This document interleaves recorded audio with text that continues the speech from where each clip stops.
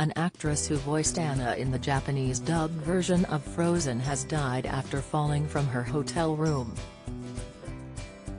Sayaka Kanda, 35, was tragically found outside on the 14th floor of the 22-story hotel that she had been staying in on December 18 at 9:40 p.m. The star was rushed to hospital but was pronounced dead by doctors, it has been reported by local media outlets.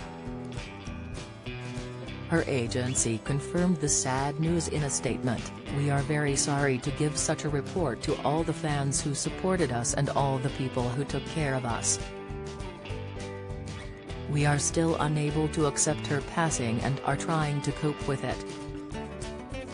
Kanda, who was the daughter of actor Masaki Kanda, voiced Princess Anna in the Japanese version of 2013 Disney mega-hit Frozen.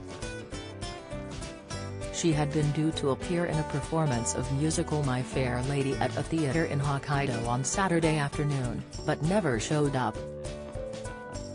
Local media have reported that the actress did, however, appear at a rehearsal for the show on Friday.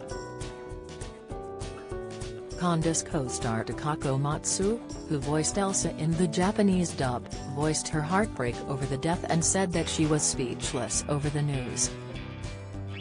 She said, "The time we spent together is an irreplaceable treasure for me. If you're struggling and need to talk, the Samaritans operate a free helpline open 24/7 on 116 123.